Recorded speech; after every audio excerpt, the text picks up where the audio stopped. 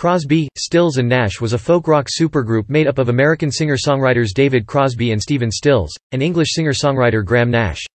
When joined by Canadian singer-songwriter Neil Young as a fourth member, they are called Crosby, Stills, Nash and Young. They are noted for their lasting influence on American music and culture, and for their intricate vocal harmonies, often tumultuous interpersonal relationships, and political activism. CSN formed in 1968 shortly after Crosby, Stills and Nash performed together informally in July of that year, discovering they harmonized well. Crosby had been asked to leave the Byrds in late 1967, and Stills' band Buffalo Springfield had broken up in early 1968. Nash left his band the Hollies in December, and by early 1969 the trio had signed a recording contract with Atlantic Records.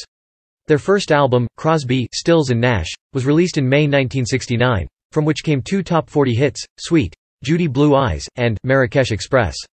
In order to tour the album, the trio hired drummer Dallas Taylor and session bassist Greg Reeves. Though they still needed a keyboardist, Ahmet Ertegun suggested Neil Young, who had played with Stills in Buffalo Springfield, and after some initial reluctance, the trio agreed, signing him on as a full member.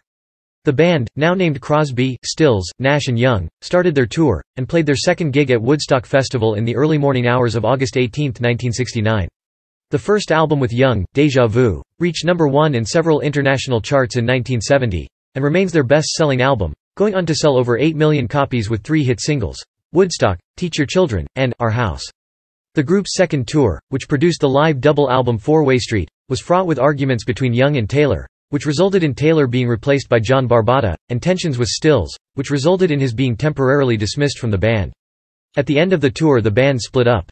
The group have since reunited several times, sometimes with and sometimes without Young, and have released 8 studio and 4 live albums. Crosby, Stills and Nash were inducted into the Rock and Roll Hall of Fame, and all 3 members were also inducted for their work in other groups. Crosby for the Byrds, Stills for Buffalo Springfield, and Nash for the Hollies. Neil Young has also been inducted as a solo artist and as a member of Buffalo Springfield but not as a member of CSN. They have not made a group studio album since 1999's Looking Forward, and have been inactive as a performing unit since the end of 2015. Whether or not this break is permanent remains to be seen, as the group has often been inactive for years at a time. History: CSN formation and debut album, July 1968 to May 1969. Prior to the formation of CSN, each member of the band had belonged to another prominent group. David Crosby played guitar, sang and wrote songs with the Byrds. Stephen Stills had been a guitarist, keyboardist, vocalist and songwriter in the band Buffalo Springfield. And Graham Nash had been a guitarist, singer and songwriter with the Hollies. Crosby had been sacked from the Byrds in October 1967 due to disagreements over his songwriting. At the Monterey Pop Festival, Crosby had filled in for Neil Young for Buffalo Springfield. By early 1968, Buffalo Springfield had disintegrated, and, after aiding in putting together the band's final album, Last Time Around, Stills was without a band. Stills and Crosby began meeting informally and jamming. The result of one encounter in Florida on Crosby's schooner was the song, Wooden Ships, composed in collaboration with another guest, Paul Kantner of Jefferson Airplane. Graham Nash had been introduced to Crosby when the Byrds had toured the United Kingdom in 1966, and when the Hollies ventured to California in 1968, Nash resumed his acquaintance with him. Nash met Stills at a party at Peter Tork's house in Laurel Canyon. He was captivated by Stills, banging the shit out of a piano in a Brazilian, and Latin, and boogie-woogie and rock and roll style.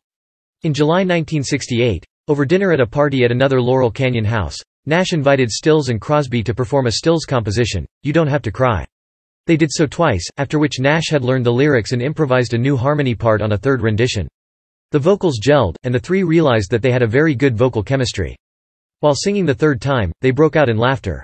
The Byrds, the Buffalo Springfield, and the Hollies had been harmony bands, with Nash later saying in a 2014 interview, "We knew what we were doing," referring to the success of each of the individual bands. He continued, "Whatever sound Crosby, Stills, and Nash has was born in 30 seconds.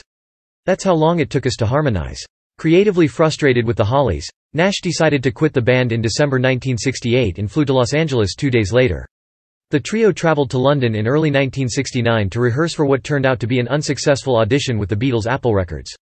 However, back in California, Ahmet Ertegun, who had been a fan of Buffalo Springfield and was disappointed by that band's demise, signed them to Atlantic Records.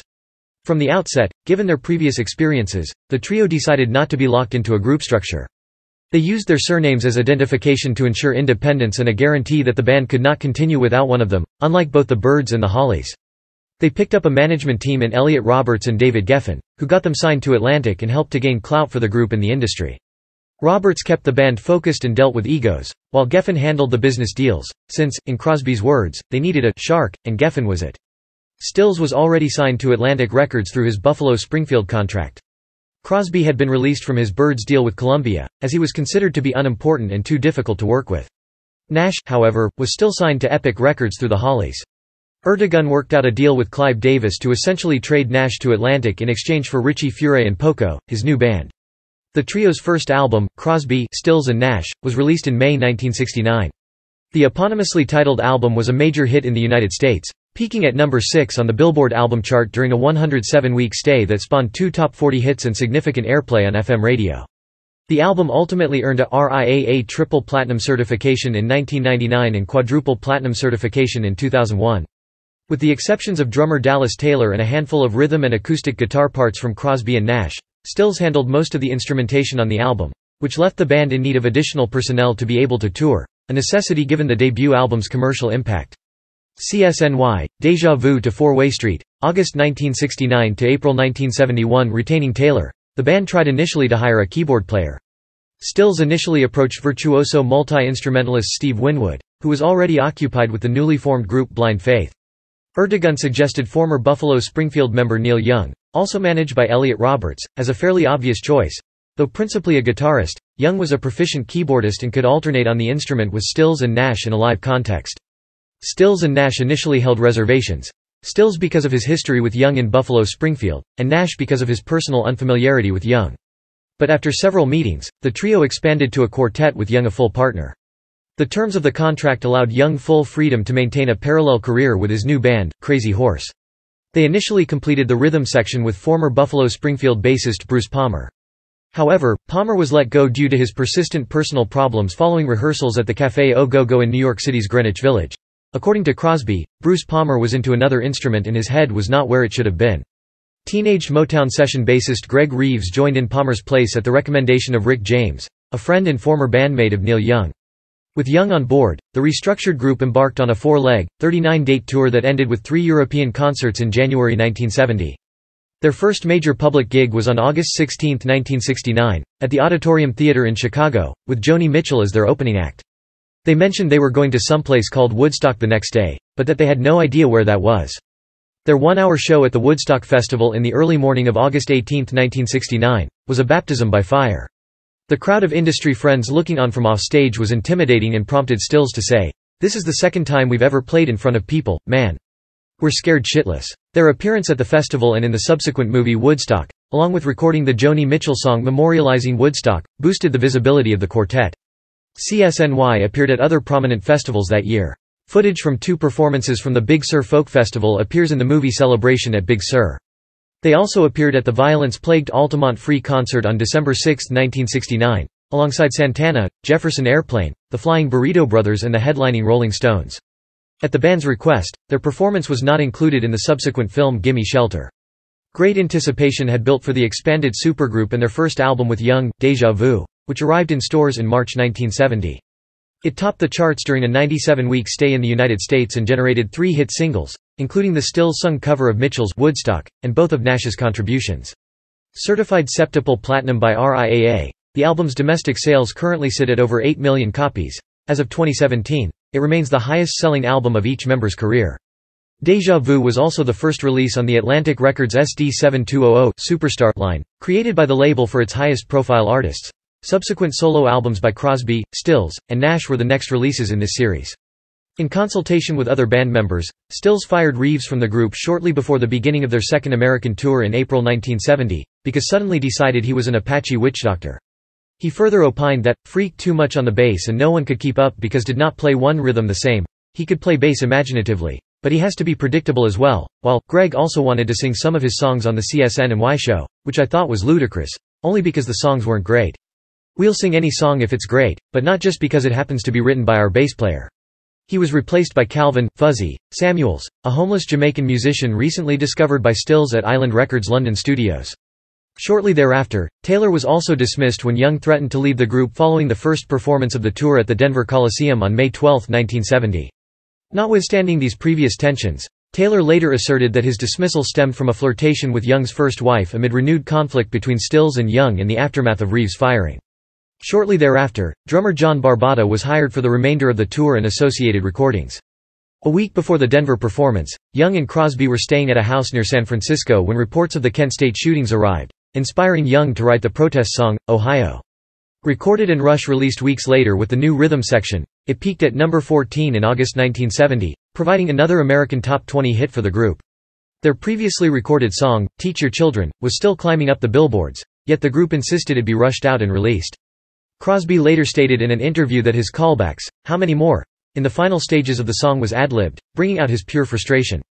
As the 23-show tour progressed, the tenuous nature of the partnership was strained by Stills' alcohol and cocaine abuse and perceived megalomania, culminating in an extended solo set not countenanced by the other band members at the Fillmore East, when he was informed that Bob Dylan was in the audience. In this turbulent atmosphere, Crosby, Nash and Young decided to fire Stills during a two-night stint at Chicago's Auditorium Theater in July 1970.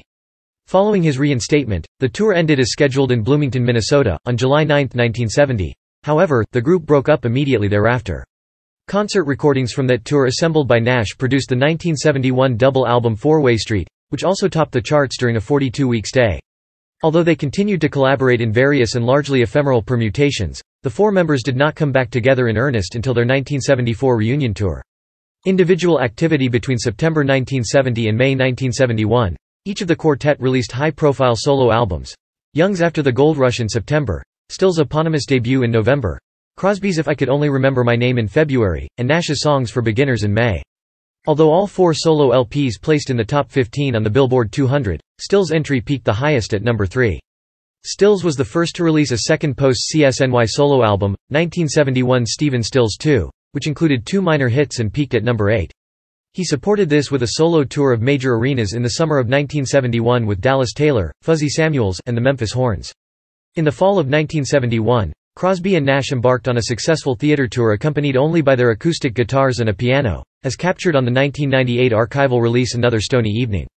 1972 proved to be another fruitful year for all the band members in their solo or duo efforts. Young achieved solo superstardom with the chart-topping Harvest and 2 top 40 singles, the number 1 hit, Heart of Gold, and Old Man. Stills joined with former Byrd Chris Hillman to form the band Manassas, releasing a self-titled double album. Although it did not generate any significant hits, counting the 3 CSNY records, Manassas became Stills' 6th top 10 album in a row, peaking at number 4 and being certified gold in the US a month after release. Nash and Young released Young's War Song as a joint single to support George McGovern's presidential campaign. Despite their intentions, the single failed to make a serious impression.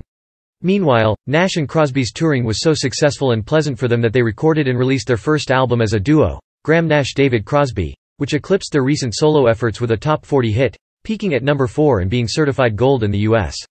The group members fared less well in 1973. Young recorded 2 dark albums.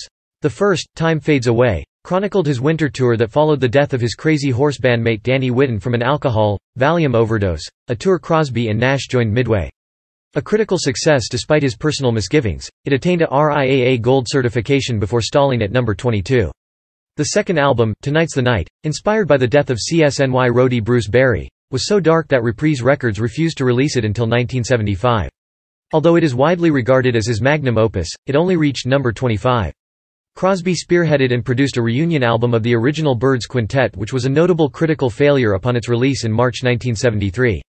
The most commercially successful Byrds album since 1966, it sold only marginally well by CSNY standards, peaking at number 20.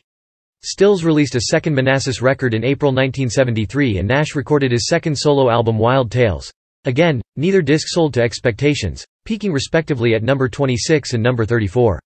Apart from Time Fades Away, none of the CSNY-related albums in 1973 were certified gold in the US, a first for the band. CSNY, Reconciliation and Further Estrangement. 1973–1976. In June and July 1973, Crosby, Stills, Nash, and Young met at Young's ranch in California and a recording studio in Hawaii for a working vacation, ostensibly to record a new album, tentatively titled Human Highway. However, the bickering that had sunk the band in 1970 quickly resumed, scattering the group again. After spontaneously reconvening for an acoustic set at a Manassas concert at San Francisco's Winterland Ballroom in October, the quartet failed once again to commit to a reunion.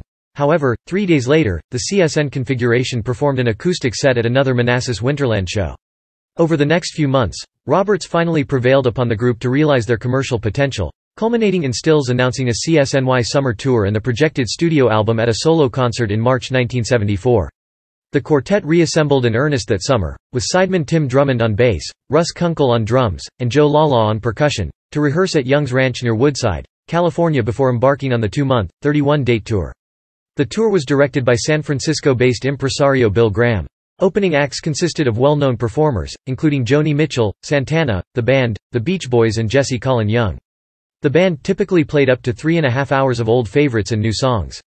Crosby, in particular, was disillusioned by the bombastic nature of the performances, which he collectively dubbed the Doom Tour. We had good monitors, but Stephen and Neil were punching well over 100 decibels from their half-stacks. Graham and I simply couldn't do the harmonies when we couldn't hear ourselves. Also, when you play a stadium you almost have to do a Mick Jagger where you wave a sash around and prance about. I can't quite do that. We did what we could, but I don't know how many people in the audience really got it. A lot of them were there for the tunes. When we'd start them, they'd hear the records. Graham Nash's unreleased film of the Wembley Stadium show highlights the scope and quality of these performances.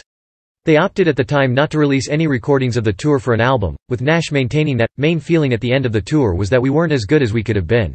While the foursome would have the press believe that their characteristic arguments were a thing of the past, excesses typical to the era took their toll. Under the stewardship of Graham's production company, the tour was plagued by profligate spending, exemplified by a litany of pillowcases embroidered with the band's new Mitchell-designed logo and the routine chartering of helicopters and private jets in lieu of ground transportation. Nash later recalled that, the tour made just over $11 million, which of course was a lot of money in those days. We all got less than $500,000 each.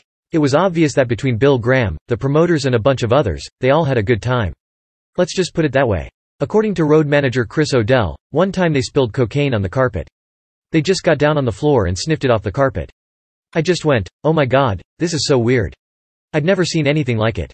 They probably don't remember that. The relatively abstemious Nash started taking Percocet and Percodan. I call them, I don't give a shit, pills. Someone could have said to me, hey, your leg's on fire. I would have been like, I don't care, man. We were just up all night. It was insane. I wouldn't recommend it to anybody because the cocaine quaalude ride should be in the ride of horrors in the circus. Stills, who befuddled his colleagues by claiming to have participated in clandestine Vietnam War missions as a member of the United States Marine Corps during his tenure in Buffalo Springfield, began supplementing his trademark wardrobe of football jerseys with military fatigues while performing and fraternizing with his personal manager, Green Berets veteran Michael John Bowen. Having embraced a promiscuous lifestyle following the death of Hinton several years earlier, Crosby was accompanied by 2 girlfriends in lieu of Debbie Donovan, his nominal domestic partner at the time. This chagrined several employees and band members. According to Nash, often I would knock on his hotel door, which he kept propped open with a security jam, and he'd be getting blown by both of those girls, all while he was talking and doing business on the phone and rolling joints and smoking and having a drink. Crosby had incredible sexual energy. It got to be such a routine scene in his room. I'd stop by with someone and go, "Ah, fuck, he's getting blown again. Oh, dear, let's give him a minute." Although each member performed new songs that later appeared on solo and duo studio releases, Young premiered more than a dozen songs in one of the most creatively fertile phases of his career. Vexed by the diminished prolificacy of the trio, he isolated himself from the group, traveling separately in an RV with his son and entourage. He later asserted to biographer Jimmy McDonough that the tour was disappointing to me. I think CSN really blew it. They hadn't made an album, and they didn't have any songs. How could they just stop like that? Atlantic Records issued the compilation So Far to have something to promote during the tour. While Nash viewed the reshuffling of items from only 2 albums and 1 single as absurd, it eventually topped the Billboard album chart in November. Surmounting Young's interpersonal distance and new ebbs in their respective relationships with Stills, the quartet reconvened with the Albert brothers at Nash's home studio in San Francisco in November to finish the long-gestating follow-up to Déjà Vu. Renewed tensions were exacerbated by the relatively incommodious basement space, prompting the group to soon relocate to the record plant in nearby Sausalito, California. While several songs were completed and recorded, Young left once again following a tumultuous argument. As the remaining members attempted to complete the album under the CSN imprimatur, the feud between Stills and Nash resurfaced, resulting in Stills destroying the master of Wind on the Water with a razor blade after Crosby and Nash objected to a harmony part on Stills' Guardian Angel. Even though Stills characterized the incident as a joke, the sessions promptly dissolved. Shortly thereafter, Crosby and Nash signed a separate contract with ABC Records and began to tour regularly again, playing a more intimate array of sports arenas, outdoor festivals and theaters. During this period they produced 2 studio albums, Wind on the Water in 1975 and Whistling Down the Wire in 1976, and the 1977 concert album Crosby Nash Live. Along with Drummond, they continued to use the sidemen from the ensemble known as the Section from their first LP. This crack session group contributed to records by myriad other Los Angeles-based artists in the 70s, such as Carole King, James Taylor, and Jackson Browne.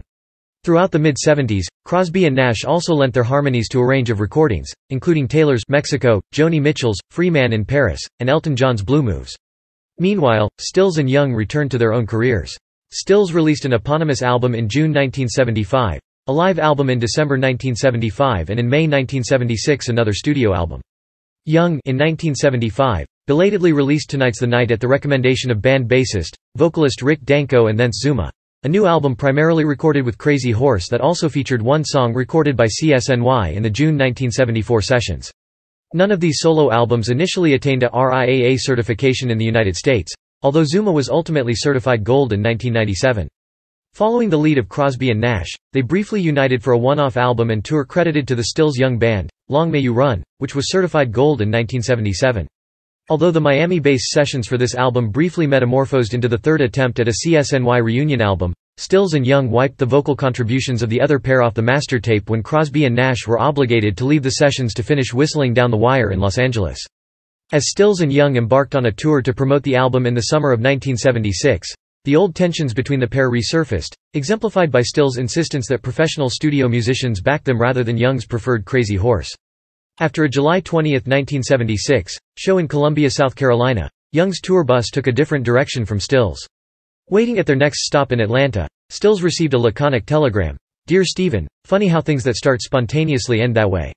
Eat a peach. Neil." Young's management claimed that he was under doctor's orders to rest and recover from an apparent throat infection, though he made up dates with Crazy Horse later in the year. Stills was contractually bound to finish the tour alone. CSN Reform. 1976 to 1985. Later in 1976, Stills approached Crosby and Nash during a performance at the Greek Theatre in Los Angeles, setting the stage for the return of the trio. Less than a year after reforming, Crosby, Stills and Nash released CSN. Recorded at Criteria Studios in Miami under the aegis of Ron and Howard Albert throughout late 1976 and early 1977. The album exemplified the meticulously stylized soft rock production ethos of the epic and contained the band's highest charting single, Nash's Just a Song Before I Go. Stills' Fair Game also peaked at number 43. The album peaked at number 2 on the Billboard chart in the summer of 1977 during a 33-week stay, remaining at that position for the month of August and ultimately earning a RIAA quadruple platinum certification behind one of the best-selling LPs of all time, Fleetwood Mac's Rumors. As of 2017, it remains the trio configuration's best-selling album, outselling their debut by 200,000 records. On June 21, 1978, Crosby, Stills and Nash received a star on the Hollywood Walk of Fame for their contributions to the music industry, located at 6666 Hollywood Boulevard. After successful arena tours in 1977 and 1978, further work as a group was complicated by Crosby's newfound dependence on freebase cocaine. Earth and Sky, a 1980 Nash album that failed to chart in the top 100, was envisaged as a Crosby and Nash project until Nash determined that Crosby was not in shape to participate after his colleague stopped a jam because his freebase pipe had fallen off of an amp and broken. Juxtaposing recent disco-inflected material against more conventional acoustic and blues rock arrangements, Stills' Thoroughfare Gap stalled at number 83 following its release in October 1978. Stills' 1979 support tour with the California Blues Band was dominated by theater bookings and largely overshadowed by such tabloid-friendly stories as a brawl with Elvis Costello amid his brief engagement to television actress Susan St. James, reflecting his diminished critical and commercial stature.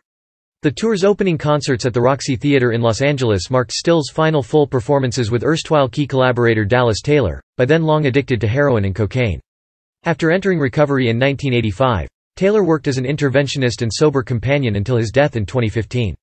With little recourse and a rapport that still evinced strain from the Rita Coolidge affair, Stills and Nash convened in 1980–1981 to record Daylight Again as a self-funded duo. However, Atlantic Records executives refused to reimburse their expenses or release the LP until Crosby was reinstated. Crosby contributed Delta, and a cover of Judy Henske and Craig Dorg's Might As Well Have a Good Time, along with some additional vocals on other tracks. Despite Crosby's condition and the relatively démodé nature of the group in the wake of the ascendancy of new wave and contemporary R&B, Daylight Again reached number 8 in 1982 during a 41-week chart stay. The album contained two major hits, Nash's Wasted on the Way, and Stills' Southern Cross. Stills' Too Much Love to Hide also charted at number 69. While the album ultimately failed to sell as well as its predecessors in the new musical climate, it received a RIAA Platinum certification in early 1983.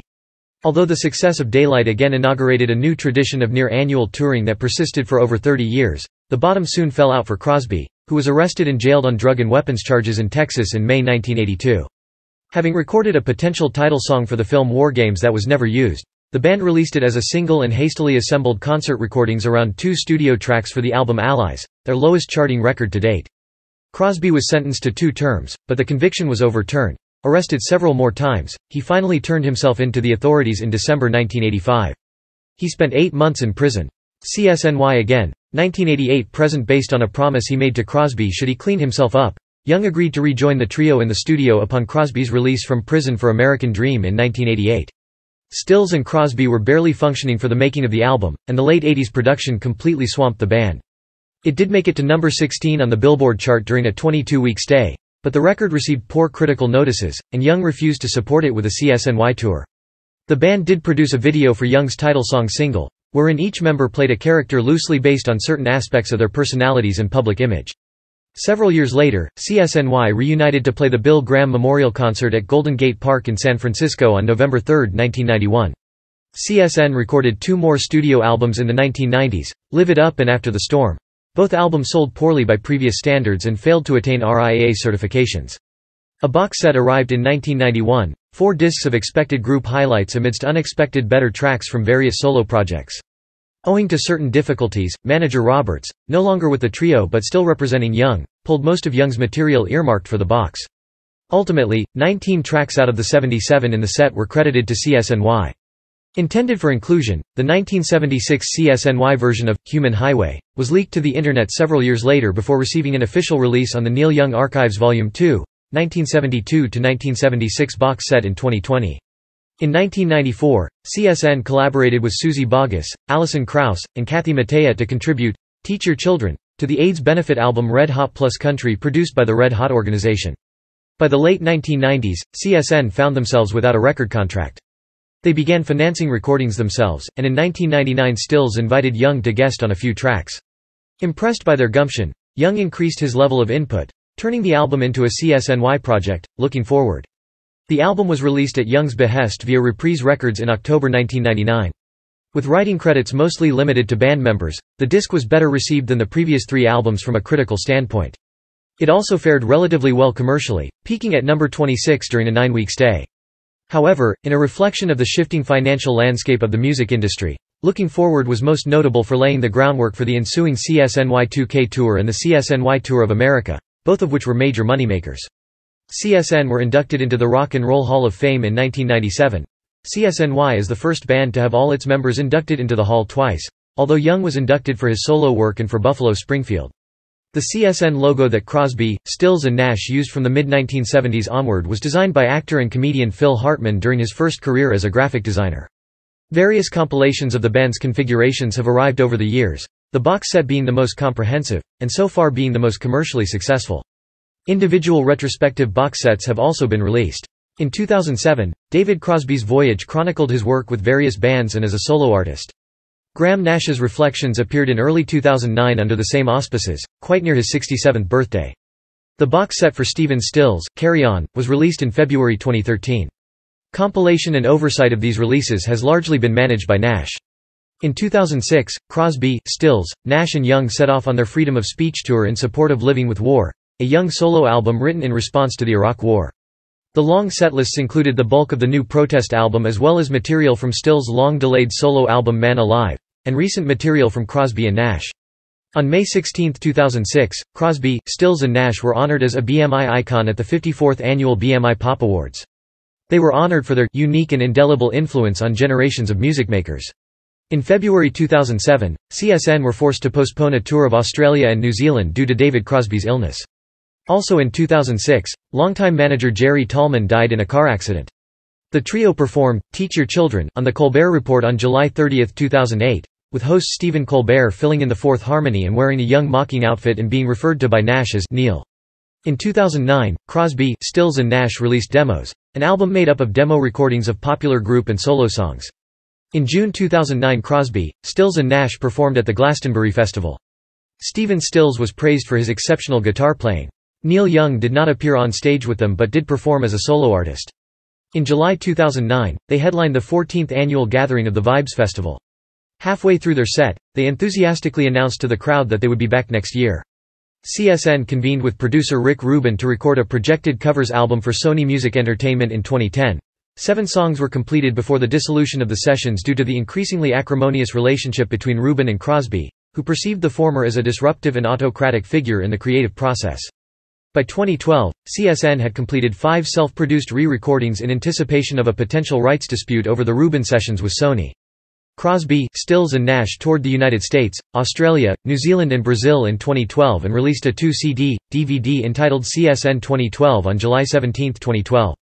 Further tours of the United States and Europe followed in 2013 and 2014. Crosby, Stills, Nash and Young performed an acoustic set at the 27th Bridge School Benefit on October 27, 2013. As of 2018, the performance is that configuration's final concert to date. CSNY 1974, an anthology culled from hitherto unreleased recordings of the 1974 tour by Nash and longtime band archivist Joel Bernstein, was released by Rhino Records on July 8, 2014 to widespread critical acclaim. In a September 2014 interview with the Idaho Statesman, Crosby dispelled rumors of another CSNY tour before characterizing Young's new partner Daryl Hannah as a purely poisonous predator. While introducing a song during a solo performance at the Philadelphia Academy of Music on October 8, 2014, Young announced that, CSNY will never tour again, ever. I love those guys. 2 days later, Crosby confirmed that, is very angry with me, and likened Young's remarks to saying there are mountains in Tibet. Crosby made further comments, including that he apologized on Twitter. On May 18, 2015, Crosby apologized publicly to Hannah and Young on The Howard Stern Show, saying, I'm screwed up way worse than that girl. Where do I get off criticizing her? She's making Neil happy. I love Neil and I want him happy, and, Daryl, if you're out there, I apologize. Where do I get off criticizing you? There are people I can criticize, politicians, pond scum. Not other artists that have gone through a hard life, same as me. She hasn't had it easy either. Despite the unprecedented tumult between Crosby and Young, CSN embarked on a routine world tour encompassing American, European and Japanese venues in 2015, culminating in a performance of Silent Night at the National Christmas Tree Lighting Ceremony at the Ellipse in Washington, D.C. on December 3, 2015. However, contrary to a previous November 2015 interview in which he stated he still hoped the band had a future, Nash announced on March 6, 2016, following his divorce from his wife of 38 years, Susan Sennett, that Crosby, Stills and Nash would never perform again because of his recent estrangement from Crosby. In the summer of 2016, Young told Rolling Stone that he wouldn't rule out future collaborations with the trio. According to Nash in a follow-up interview, well, he's right, you never know. There have been times when I've been so pissed at us all for wasting time and not getting on with the job that I wouldn't talk to any of them. But if Crosby came and played me 4 songs that knocked me on my ass, what the fuck am I supposed to do as a musician, no matter how pissed we are at each other? Young echoed these sentiments in a January 2017 interview. I think CSNY has every chance of getting together again. I'm not against it. There's been a lot of bad things happen among us, and a lot of things have to be settled. But that's what brothers and families are all about. We'll see what happens. I'm open. I don't think I'm a major obstacle. When queried about Young and the interview on Twitter shortly thereafter, Crosby said that Young is a hugely talented guy, and a prospective reunion would be fine with me. In April 2017, Nash framed the potential reunion in the context of the group's tradition of political activism amid the presidency of Donald Trump. I believe that the issues that are keeping us apart pale in comparison to the good that we can do if we get out there and start talking about what's happening. So I'd be totally up for it even though I'm not talking to David and neither is Neil. But I think that we're smart people in the end and I think we realize the good that we can do. In a May 2021 interview for CBS News Sunday Morning, Nash said, when that silver thread that connects a band gets broken it's very difficult to glue the ends together. He suggested reuniting with Crosby and the others would be preferable, because of the loss of the music. Political activism. CSNY's music unerringly reflected the tastes and viewpoints of the counterculture in the late 1960s and early 1970s. With protest against the Vietnam War gearing up in 1970, the group made no secret of their political leanings. As a group, they recorded one hit song in response to political events, although they recorded other political songs as solo artists and in various combinations. The song, Ohio, was written in response to the deaths of 4 students at Kent State University. The students were shot by Ohio National Guardsmen during an anti-war protest on the campus in May 1970. The release of Ohio marked the boldest musical statement made to that date regarding the Vietnam War, calling out Richard Nixon by name and voicing the counterculture's rage and despair at the events. Between Ohio, their appearance in both the festival and movie of Woodstock, and the runaway success of their 2 albums, the group found themselves in the position of enjoying a level of adulation far greater than experienced with their previous bands, as evidenced by the 27 platinum certifications they received across 7 albums. The band has been continuously associated with political causes throughout its existence, the latest example being the song, Almost Gone, which focuses on the length and conditions of Chelsea Manning's pre-trial confinement. Crosby, Nash, and Young were all vocal in their support for 2016 Democratic presidential candidate Bernie Sanders. The collective abilities allowed CSNY to straddle all the genres of popular music eminent at the time, from country rock to confessional ballads, from acoustic guitars and voice to electric guitar, and 3-part harmony. With the Beatles' breakup made public by April 1970, and with Bob Dylan in reclusive low-key activity since mid-1966, CSNY found itself as the adopted standard-bearers for the Woodstock Nation, serving an importance in society as counterculture figureheads equaled at the time in rock and roll only by the Rolling Stones or The Who. Such was their standing in 1970 that Bill Graham referred to them as the American Beatles. Producer Peter Fonda wanted CSN to create the soundtrack for Easy Rider, but director Dennis Hopper nixed the idea. Stills' offering, Find the Cost of Freedom, was the only song known to be offered for the soundtrack,